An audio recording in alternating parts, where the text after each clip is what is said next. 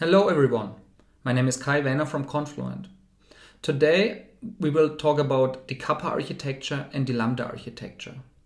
I will explore several real-world use cases and the trade-offs of deploying Kappa as a real-time infrastructure compared to batch processing with the Lambda architecture.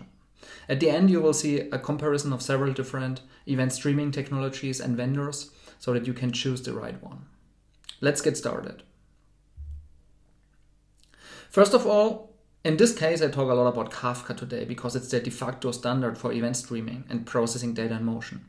Nevertheless, as I said at the end, you will also see a comparison of different vendors and also other technologies like Pulsar, for example. So there is other options on the market and you can choose the right one. So this discussion is really about the principles behind Kappa and Lambda here.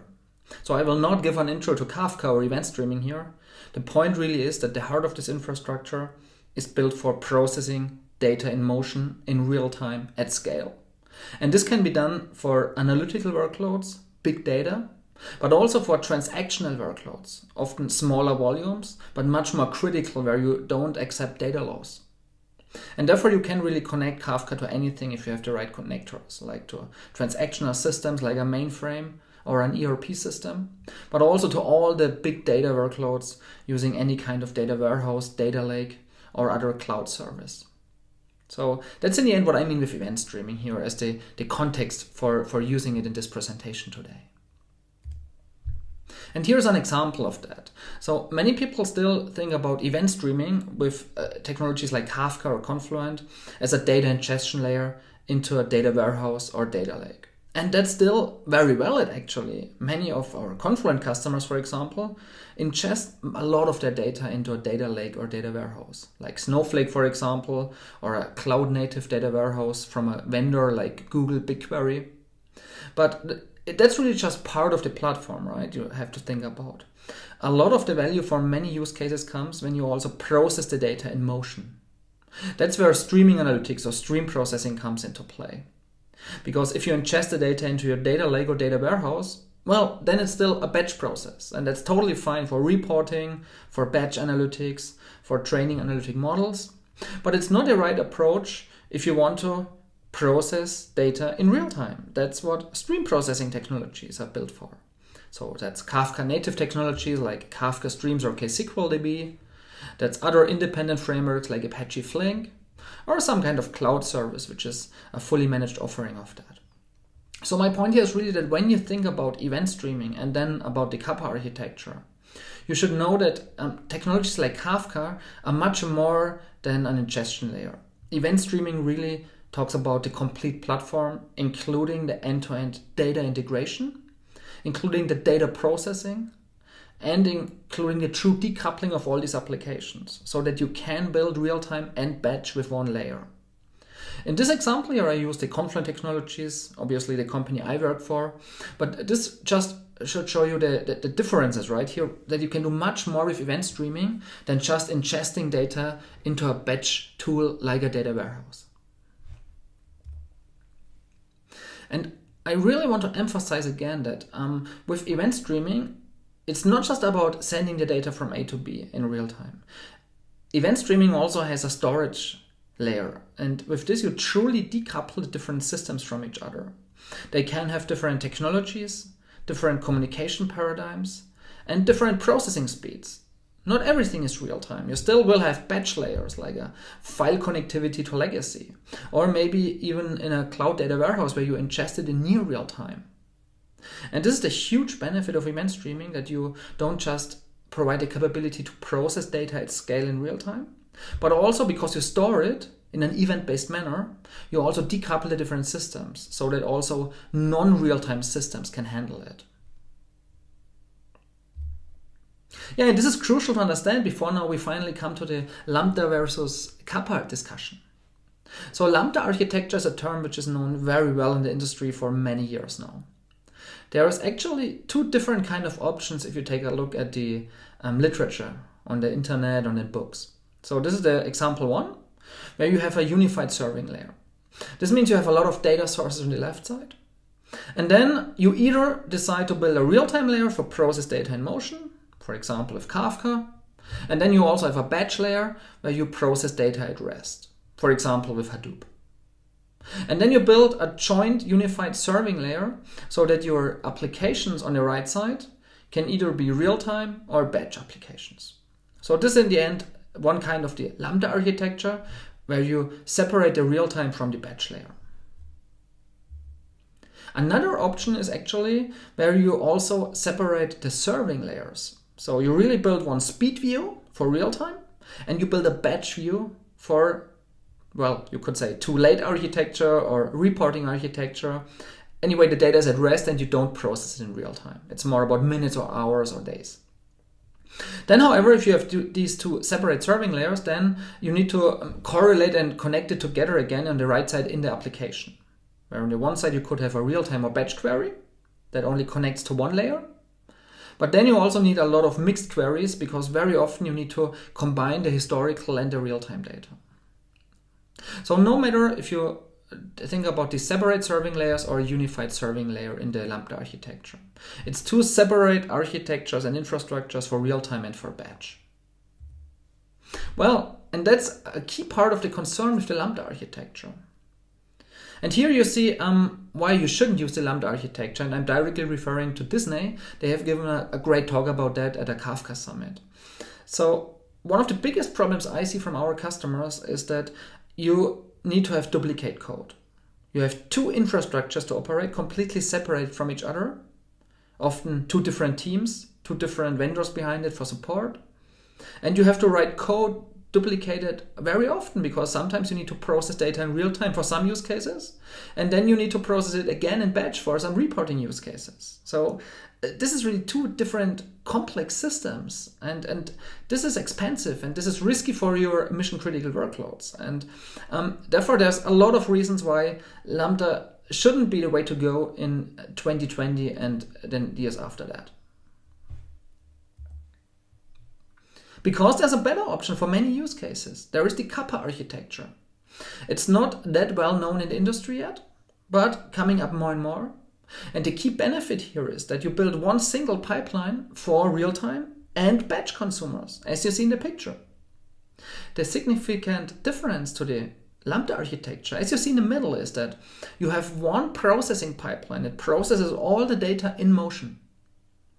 That's very different from the Lambda style where you have data in motion in one layer and in parallel to that you have a batch layer with different technologies. The huge benefit is here you can still serve real-time but also batch applications.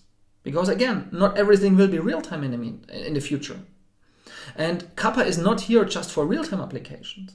The key point is that you have a real-time infrastructure in the middle so that you can connect everything including real-time, near real-time, batch, and request response with web services. That's the huge advantage of the Kappa architecture. So don't misunderstand it. It's not just for real-time data, right? But the heart of the infrastructure allows you that others consume it in real-time where it's needed. Obviously, Kappa is not a free lunch. That's also super important, of course, right? So I'm not saying don't build a data warehouse or data lake. No. You need to be aware of the trade-offs of a Kappa architecture. Like if you need to reprocess data again and again, then maybe a data lake at rest is better for that, where you keep the processed and the raw data in a storage platform like a data warehouse or data lake. If you need to do complex joins, that's the typically number one example where you can qualify out event streaming for that. So that's where a database, a data warehouse or data lake is built for. Right? That's not stream processing if you need to do very complex joins, for example. And therefore, just keep in mind, while I'm talking today a lot about event streaming and data in motion, you should always still choose the right tool for the job. And the Kappa architecture also has some drawbacks, and with that, it's still not the right choice for everything. And often you should more think about combining the Kappa architecture with some batch layers for some workloads, like your data warehouse. The good news, however, because you really should think about the concerns of a Kappa architecture, a lot of this can be solved in different ways. And this is likely its own talk, right? But if you have the event streaming platform, which processes data in real time, then you have capabilities to solve a lot of the problems you see in the beginning of building a Kappa architecture, like a longer retention time where you can use, for example, compacted topics for long-term storage, or you can use tiered storage, what I will talk about later in this session today too, because it's a crucial part of using event streaming for a Kappa architecture so that you don't need a Lambda architecture. But there is other points like data consistency and handling late arriving data. So there is capabilities and frameworks for that. Like you can do data reprocessing and backfilling with tools like Kafka Streams or KSQL if you use Kafka native technologies, or a separate layer like Apache Flink in combination with Kafka as the streaming cluster. And also from an integration perspective, well, while the heart of Kafka is real-time and scalable, you still need to connect to other layers. And there, for example, for that, there is a REST proxy so that you can also connect from mobile apps via HTTP to Kafka with a request response. That is not PubSub, that's not messaging, that's not asynchronous, that's a native HTTP synchronous RPC call. So just keep that in mind and think about that in more detail. Kappa is not a free lunch. But for many concerns, you can solve them either directly with the event streaming platform or by building some of the stuff not with the heart, with the event streaming, but with a specific tool for that, like a proxy on top of Kafka, like a data warehouse in combination with Kafka. These are not competitive technologies. They are complementary to solve your business problems. Now let's take a look at a few real-world examples where Kappa already exists for several years. Uber is often the first famous example around anything, right? So they built a lot of things around Kafka in early stages before others even think about that. And the same is true for the Kappa architecture. And I guess they even didn't have Kappa in mind when they have built this. But as you see in this picture from Uber, they have Kafka as a real-time pipeline connecting to many different systems on the left side, like their rider and driver app. On the other side, however, they also have databases connected to that. So not all of that is streaming input data. And then they can decide, depending on the use case, if they need to process the data in real time, like real-time analytics or sending a push notification to a mobile app. For instance, when a rider requests a ride, then you need to push it to a driver after you did a lot of back-end processing in real time to calculate the best driver, to calculate the estimated time of arrival, to calculate the cost of the route in an estimated way. All of that has to be processed in real time. Otherwise, this business wouldn't work. But in parallel to that, they also ingest everything into their batch layer. In this case, Uber is heavily still relying on Hadoop. For example, for ad hoc exploration, for analytics reporting.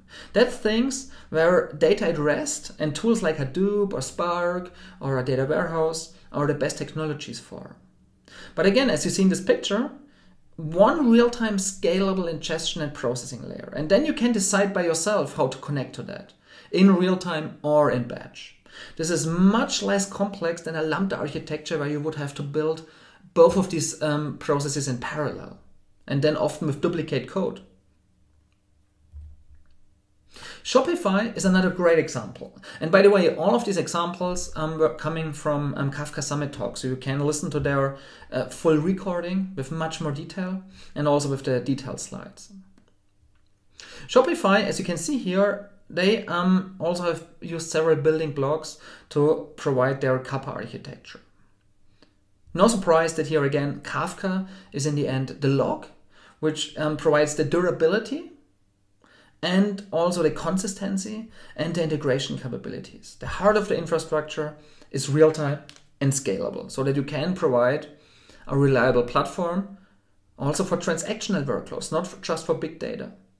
And then depending on the use case, in their case, they choose either Kafka native technologies with Kafka Streams, or they had another framework with Apache Flink that connects to the Kafka data. And once again, and this story repeats, as data sync, they have very different other consumers in addition to the real-time processing layers. And therefore they have different databases, SQL, NoSQL, time series databases, and so on.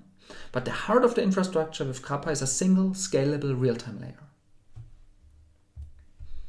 The third example is from Disney, which you have seen before already when I talked about the benefits and concerns of Kappa. And they have really given a detailed talk about the trade-offs and benefits of using Kappa in their architecture. So in the end, the key point here is really that they use Kafka to move the source of truth to a real-time infrastructure. All writes go through Kafka. Nevertheless, there are still other systems that consume the data, and not all of that is real-time. So again, I repeat myself again and again, but this is the point of the Kappa architecture.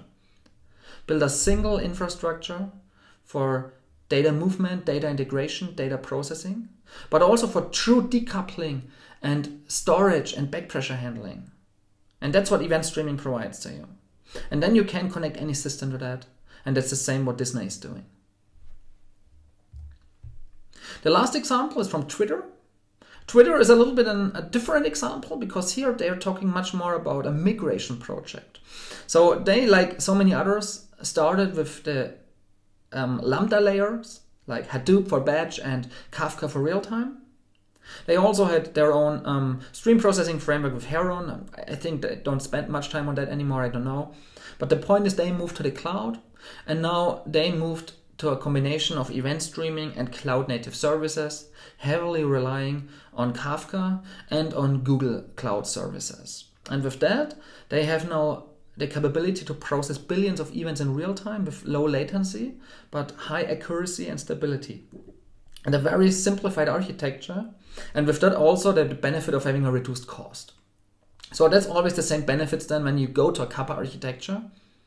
Simplified and reduced cost. And that's huge advantages for going forward with your architecture and building new innovative applications.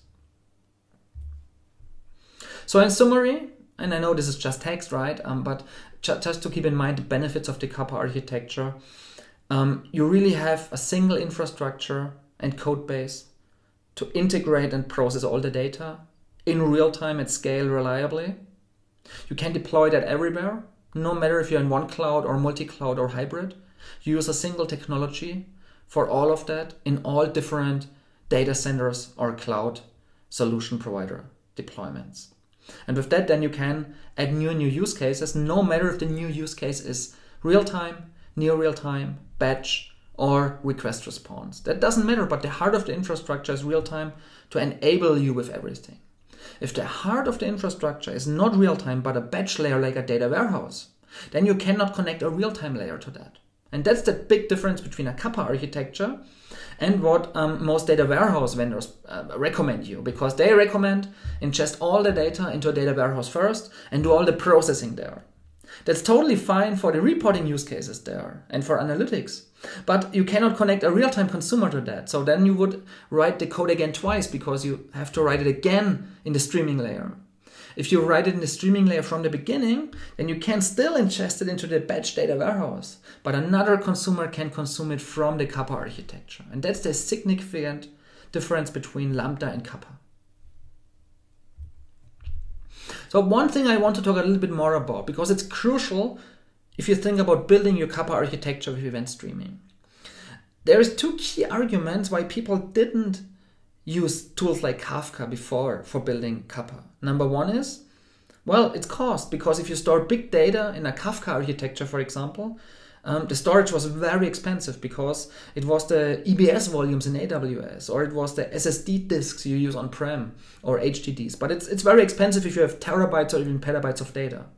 That's why you had a low retention time and ingested everything in a much cheaper data lake.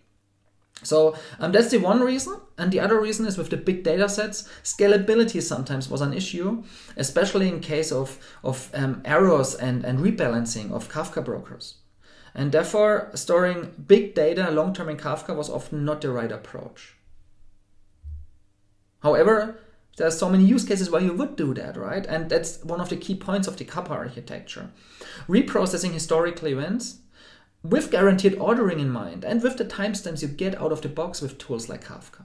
Well, you can build many use cases much more easily, like adding a new consumer and reprocessing the data, training analytic models from the events that are here in guaranteed ordering, doing error handling, reprocessing data after something failed and you need to consume the old data again and process it with new business logic. So there's many use cases, but in the past, the cost and the complexity of scaling a technology like Kafka was not built for that. Fortunately, this changed in the meantime. And the key point for that is tiered storage in Kafka. So here's an example from Uber. As I said before, Uber is heavily relying on Hadoop and HDFS. And therefore, what they are building is the part of the support for Kafka for having an interface for tiered storage with Hadoop in mind. The key point here is really that you truly decouple the storage from the compute with tiered storage. And with that, you solve these two problems of having the cost, because the storage in an object store or in HDFS is much cheaper than in the Kafka broker, where you have to attach an EBS volume or HDD or SDD. And on the other side, also the complexity is much better for scalability, because if you need to scale, if you need to be elastic, if you need to do rebalancing in Kafka, well, then you only need to do that on the brokers. And if the brokers only store a few % of your data, then it's much easier to do. And so tiered storage solves the problems so that you now can store data long-term in Kafka, even for terabytes or petabytes of data. So this is the approach from Uber. And here's one more. So Confluent has built a tiered storage for Kafka.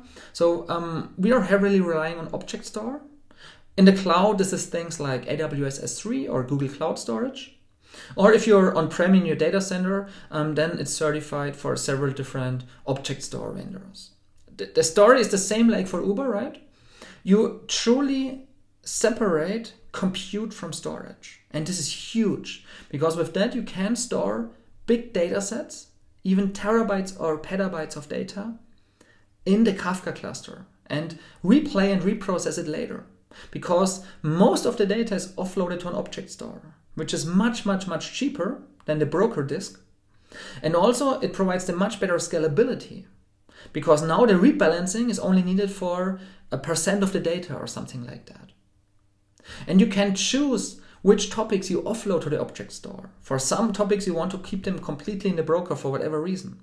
For example, on an SDD for very fast processing even of persisted data. And the other huge advantage is from an application perspective. So from your Kafka consumers, it doesn't matter at all, because there is no breaking changes from your applications. If you have a Kafka application today, you can connect it to an infrastructure with tiered storage, no matter if you deploy it by yourself or, for example, Confluent Cloud, where you don't see that under the hood. You don't care about that because your application works the same way without any breaking changes. And also with tiered storage, you don't have any performance impacts, because in Kafka, the real-time data is consumed from in-memory from the page cache anyway. So this is the number one question I get here, right? If I introduce tiered storage for Kappa, do I have performance problems with my real-time applications? And the answer is 100% no, because real-time is coming from the memory anyway, right? So it doesn't matter for the long-term storage and reprocessing use cases. And with that now, hopefully you understand that tiered storage is a key component in an event streaming platform for building a Kappa architecture, so that you don't need Lambda for every use case. Here's a great real-world example for that. So this is Honeycomb. They're an observability tool. And they have written a blog recently where they explained how they built what I just explained with tiered storage for reprocessing historical data. And this is really a cool success story for them. Number one, because the total cost of ownership was significantly reduced using tiered storage under the hood of their Kafka cluster. So they have grown 10x in 2 years, but the cost for Kafka only went up 20% because they offload most of the data from the expensive Kafka disks into the object store with the tiered storage. And the other interesting use case, and that's also what's described in their blog in detail, is that they also had some kind of issue and an outage where they needed to replay data from Kafka. And this only worked very well because they are running with tiered storage. So after the issue was fixed, they could replay the data from the tiered storage with guaranteed ordering, with all the timestamps in place, so that they could use tiered storage for exactly what it was meant for. Use the same Kafka consumers as before, but now not in real time, but consuming historical data without any code changes. And with this is really a great success story why tiered storage is a key piece of such an architecture. And now, last but not least, I want to show you a complete example. And by the way, we have built exactly this on GitHub. So for connecting hundreds of thousands of connected cars into an event streaming layer with a Kappa architecture. And there's different use cases behind that. But the number one use case we have built is for doing the detection of potential issues in the car engine in real time with machine learning. And as you see in this picture, this is a Kappa architecture. There's a single streaming layer where you do data integration, for example, with the connected cars via MQTT, where you also do data processing and pre-processing for the data science team at scale in real time with Kafka native tools like KSQL. But where you also have the true decoupling with the Kafka cluster, so that other consumers like the MongoDB on the right side, for the digital twin in this case, can consume the data at a lower pace, because that's not a real-time ingestion in this case. It's a big data near real-time ingestion. But on top, you see how we use analytics with machine learning in TensorFlow. In the middle, you see the model training. The model training is still a batch process, but it directly connects to the streaming Kafka cluster to get the data into TensorFlow and then training the analytic model in a batch workload that can take hours or even days. But still, you don't need a data lake for that, because you can consume from Kafka, either in real time and then keep it in TensorFlow until you have enough data. Or what happens very often when a data scientist uses the Python connectivity to Kafka, he consumes all the historical data at once from the tiered storage of Kafka. And then he starts a batch process in his Jupyter notebook. And then completely separated from the data science team that uses Python and a batch process, you deploy this analytic model in a real-time streaming application in the top right. Completely separated from the data science team, because this is now production workloads. They have 24/7 SLAs without data loss. They require very low latency, even for millions of events from the cars. And for that reason, the TensorFlow model is embedded into a Kafka Streams application. And therefore, here on one picture, you see the huge advantage of a Kappa architecture. You don't need Lambda, you don't need two different infrastructures to build real-time and batch workloads. Because once again, TensorFlow model training is still batch. The MongoDB ingestion for the digital twin is still real-time. And some other web services might also connect to the data. That all doesn't matter, because the heart of the infrastructure is a Kafka cluster with integration and processing capabilities, but also with the long-term storage with tiered storage for reprocessing the data later. And here's just the two key components of that. I don't spend much time on that. I have other videos on that. The point really is that, as I said, for the model training, you just consume the data from your TensorFlow client in a Python app and replay the data, for example, with tiered storage, right? It's super straightforward. And most machine learning tools today also have a Kafka native interface, because a data lake is not necessarily needed in addition to Kafka for that, especially with tiered storage in mind. And then the model deployment here is in a KSQL application now, where we embedded a TensorFlow model. Again, the key point here is there's a separation of concerns, domain-driven design. The data science teams uses Python and batch workloads. But the production engineers, they deploy this in a real-time layer where they embed the model. Right? Mission critical, 24/7, no downtime, no data loss, even if it's millions of events per second that are applied for model inference. And with that, as the last part I want to talk a little bit more about the technologies. So event streaming and data in motion, that's in the end the concept, right? And then there is the vendors and technologies behind that.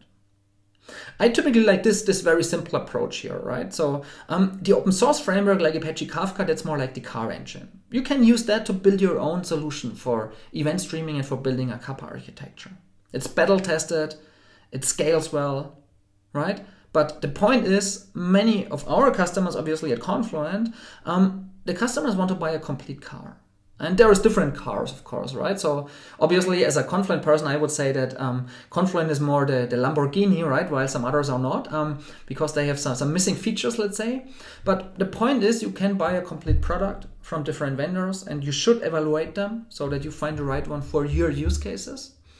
And then you get the complete car that includes something like security, operations tooling, and all these things on top of the open source framework. From Confluent, our platform is 100% built on top of Kafka. We are still doing 80% of the commits to the Kafka project, open source. But then we build our complete car on top of that. We don't have 20 other frameworks to build on. We really rely on Confluent and Kafka. Some others have different approaches with 20 frameworks, doing everything a little bit for some use cases. Like if you want to build a data lake only for analytics, data at rest, and not so mission critical workloads, then maybe Cloudera is the right choice for you, right? Because then Kafka is only used as an ingestion layer. But actually most of our customers say that real time beats slow data in most use cases, also for transactional workloads, and you connect to not just one data lake but to many different ones, and then people come, for example, to Confluent. But what's even more interesting then is most of our customers today have a cloud-first strategy. So this means they want to consume services and focus on their business logic, not on the infrastructure. And that's then where the self-driving car comes into play, where with Confluent Cloud you have a fully managed solution, a self-driving car level 5, so that you can just consume the service and you get all the SLAs for the infrastructure and you just consume it, including the connectivity to other systems. So this is on a high level how I would take a look at data in motion and event streaming. First of all, understand that there is the frameworks, the car engines. There's a few different solutions on top of these frameworks. And then there's a few cloud solutions that are really fully serverless. And then with these trade-offs in mind, you can choose the right one for you. And now, last slide, a little bit more complex. Obviously, there's even more vendors and frameworks behind that, right? The event streaming landscape is pretty big in the meantime. And I'm pretty sure Gartner Magic Quadrant or Forrester Wave is coming soon, because this is really a paradigm shift in how you build applications. And now here you see a lot of different technologies. I will not go into detail. I have another blog post I will share in the comments where I compare this in much more detail. But the point is, understand first, do you want to have a car engine, only the framework? Do you want to have a complete car that you manage by yourself? Or do you want to have a fully managed service? And then if it's a fully managed service, should it still be compliant to the open technologies so that you can use other tools, like with Confluent Cloud built on Kafka? Or maybe it's only okay if it's the Kafka protocol, like in Microsoft Azure you get event hubs, which actually uses the Kafka protocol. And that's another proof that Kafka became the de facto standard for event streaming. But obviously it's also not fully compliant, because it is very limited in supporting all the features of the Kafka protocol. So you cannot connect every existing Kafka application easily to it. And then in some other use cases, maybe if you're just on AWS and you just want to do some processing, then maybe Kinesis is the right tool. If the pricing works for you and if the APIs work for you. So the key questions you should ask yourself: do you need a cloud native technology? Cloud native doesn't mean cloud only, but it means elastic and scalable. So from Confluent perspective, it means things like tiered storage to truly decouple storage and compute. But also, for example, we provide self-balancing clusters so that you can really handle the rebalancing automatically. You don't do that by yourself, no matter if you're in the cloud or in your data center. The second question you have to ask yourself is it complete? Many people only think about Kafka, and maybe even just as an ingestion layer into a data lake. But Kafka is so much more, with the stream processing, with the data integration, with the storage, with the security. And then do you want to have the complete car, and how complete should it be instead of just using an engine? For example, do you want to build your own Kafka Connect connectors? Or do you want to get a vendor which has a list of 100 or more connectors, including very advanced ones like Oracle Change Data Capture or Salesforce Change Data Capture integration, right? That's what you need to evaluate for the complete solution. Build versus buy is always the question. And the last part about this is, do you need or want to run this event streaming technology everywhere? So maybe you're just in one cloud, but maybe you're multi-cloud. Or in many cases, our customers are hybrid. They deploy on-prem or even at the edge outside a data center, like in a factory, or even embedded Kafka broker in a vehicle. And on the other side, they have the big elastic cloud cluster in one or more clouds. And that's things where you need a vendor then which supports on-prem self-managed solutions, but also the serverless cloud offering on multi-clouds. And even more important than that then, also the linking between these different deployments of Kafka. And that's then where at Confluent we have, for example, cluster linking, so that you don't need additional tools like Mirror Maker for connecting different clusters. But obviously that's the Confluent point of view. I really ask you that you evaluate this by yourself and find the right insights. And feel free to reach out to me and let me know if you don't agree with anything of that or if you have a different perspective. So that's totally fine. So it's critical to choose the right tool. And with that, I'm at the end of my discussion about the Kappa versus the Lambda architecture. I think you really should at least evaluate when you start a new project. Do I need that other data lake just for storing data at batch and for doing the processing? Or as another question, where should I do my processing if I have Kafka and if I have a data warehouse like Snowflake? Should I do the processing in the Kafka layer or should I do it in the Snowflake data warehouse? It always has trade-offs, right? But keep in mind, if you process the data in the data warehouse, then you can only use the processed data there at rest. You cannot connect a real-time consumer to the data lake. I mean, you can do, but it's not really a good architecture. It's more an anti-pattern. It's often more costly. And it's also not working for low latency use cases. And also from a criticality perspective, most of our customers for analytics data lakes, they have very different SLAs from an operations perspective and from a data loss perspective compared to the event streaming layer, where you also build your instant payment platform, where you build your fraud detection layer. That's use cases that only make sense in real time without data loss. And that's why people build it on top of Kafka and not on top of Snowflake or something like that. But with that, again, my last note, these technologies are complementary. Event streaming does some things very well. A data warehouse does some things very well. A data lake is still great for machine learning and model training and reporting, right? So understand these options and then evaluate how to combine them.